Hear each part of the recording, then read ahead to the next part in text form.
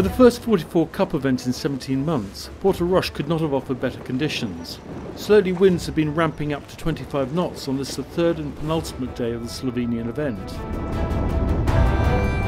The plan for today is just sail ourselves, to try to sail ourselves. I try to don't think about this because we're just going our way step by step, and now I think we are very close. In typical 44 Cup style, today's 3 races featured 3 different winners. In the first, John Bassadone's Peninsula Racing, including Ed Baird on tactics, joined the dots up the racecourse to lead at the top mark and then clung on to the finish.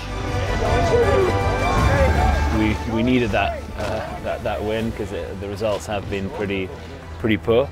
But yeah, I don't feel too bad because I think the bad results have also been results that could have been pretty good, and it just shows how competitive all these boats are. Considering everything, it's fantastic to be out here to see all the other teams, all our good friends, and just to be out there competing and doing some fantastic racing. Chris Bake's Team Aqua once again showed the fleet a way around the racetrack in the second race. Very impressive, this was their 4th bullet in 5 races.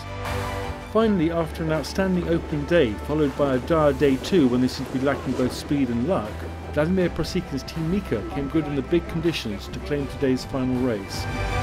But today was less about winning races. In fact, neither of the top 2 scoring teams today won a race.